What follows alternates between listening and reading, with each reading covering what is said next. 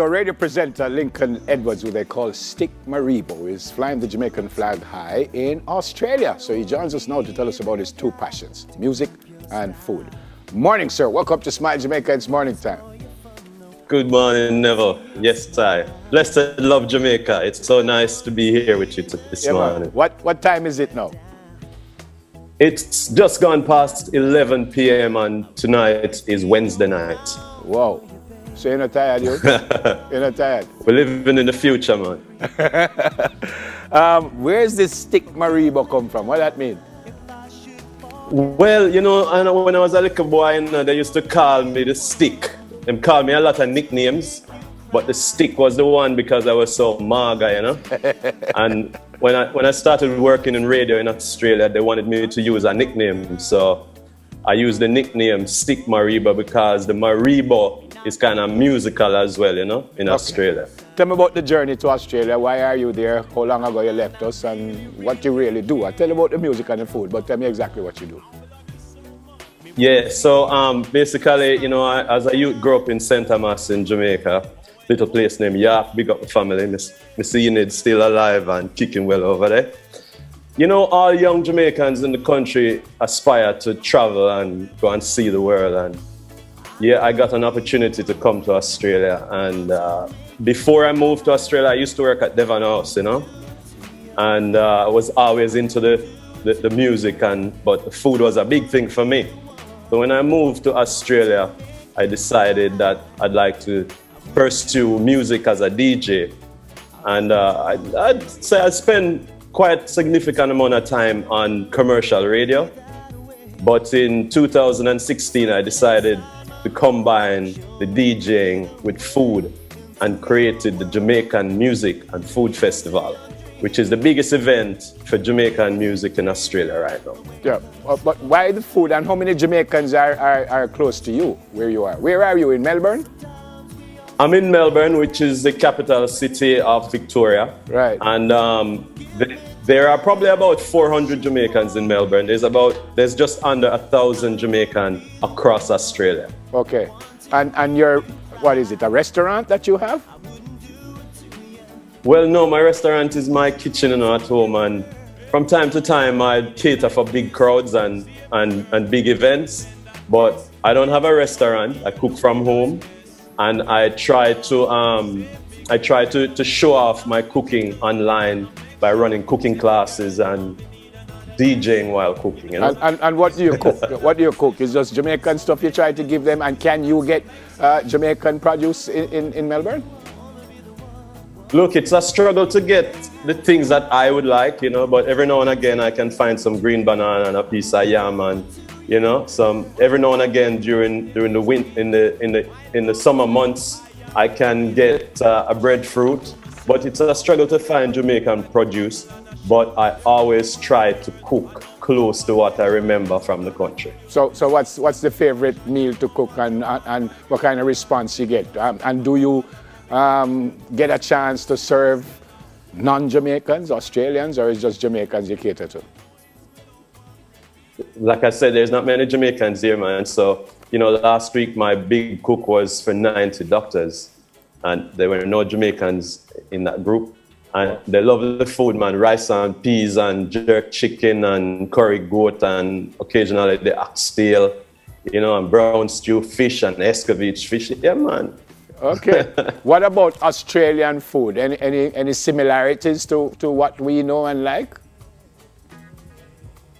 Well, in the early days for me in Australia, I didn't like any of the food at all. You know, nothing tastes right to me. Even when you find produce like the green banana and the avocado, what we call pear in Jamaica, yeah, it still never really tastes as nice. Even the chicken don't taste as nice as the chicken in Jamaica, regardless of what seasoning you put on it. But you know, you can get some close similarities. Yeah. All right. Tell me about how the music and the food work at the same time, because apparently that's what you do, right? That's one of the things I do. Look, the Jamaican Music and Food Festival is all about all different kind of food from Jamaica, and 5,000 people will come out every summer to check it out. And you know, well, all kind of music from Jamaica, ska, rocksteady, jungle, dub, dancehall, rootsman, reggae, everything, you know? But in my kitchen during the lockdown period, the first lockdown in Melbourne, I was getting bored and climbing the walls. So all of my friends and most DJs around the country were just playing a DJ set every now and again. And I say, you know what, since I'm in the kitchen and I'm cooking up some rice and chicken, I might as well kick in some music and that's how the thing begin. So what, is that everyday thing? 1 hour, 2 hours, all day? How you do it? It's not every day. I have a little granddaughter who is 9 years old and she loves coming into the kitchen with me. So I try to teach her some of what my mother used to teach me, you know? Because my wife is not Jamaican, my wife is Sri Lankan. So we combine them two kind of culture there and teach her how to cook Jamaican and Sri Lankan food. Yeah. So a cooking session will take as long as the oxtail take to cook, or the curry goat. And we don't put no time on it. Whenever the meal is ready, well, we eat and drink. Yeah. You know? Yeah. So, but this Sunday coming, I'll be doing a revival kind of session and cooking Sunday dinner in the kitchen. How they find you? How do we get to watch or hear or see that? Yeah, I'm on Facebook, I'm on Instagram. Stick Maribo is the name for both, at Stick Maribo. Yeah, and IG, you can check me out there. And I have a YouTube channel as well, so I post all my videos on YouTube.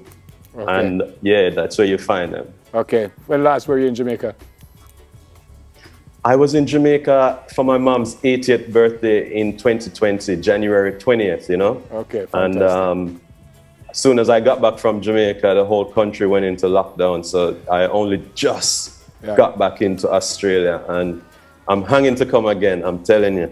How difficult has that been for you last year? Well, even now, the pandemic, how difficult? And I guess you had to make many changes with just a regular day, right? Well, I also tour a lot of Jamaican artists and I bring a lot of artists out from Jamaica and the UK. And I just had a tour in March of 2020 and we went into lockdown pretty soon after that. And I've had 18 shows cancelled in 2020. I've had about 10 shows cancelled in 2021. Wow. But I've got about 5 shows lined up for the rest of the year and it looks like we're gonna be all right, you know. Fantastic. Anyone you want to say hi to in Jamaica? Yes, absolutely. I don't have enough time. I'd love to say a big hello to my mother, Miss Enid Edwards from York District in St. Thomas. I'm Auntie Buna.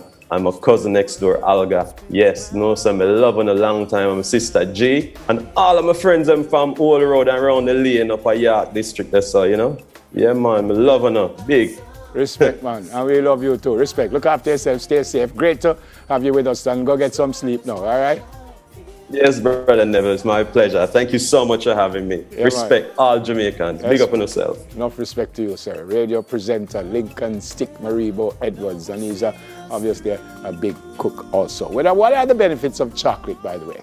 Well, we're going to share a few tips after the break. Soon come.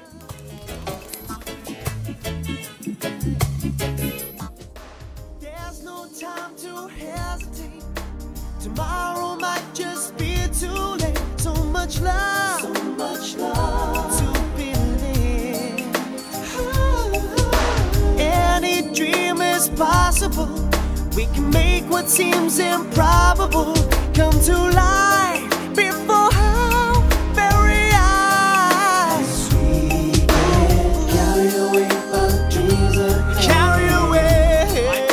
To worry about something someone might say. As long as what you're feeling deep inside is true. Either way, like a mother loves a love will see us through. Just like a bird that spread me wings and fly. To maintain your love, anything I would try. Living in this world is like a big stir fry. Wouldn't it be nice if it could all be unified? Either way, you know. Plant a dream, watch it grow into reality. Creatures of fantasy. Oh, yeah. We get carried away by the dreams ahead. Carried away. someone might say. As long as what you're feeling deep inside is true, either way, love will see us carried away by dreams ahead. Carried away. Don't worry about something someone might say. No, no, no, love. As long as what you're feeling deep inside is true, either way, love will see us through.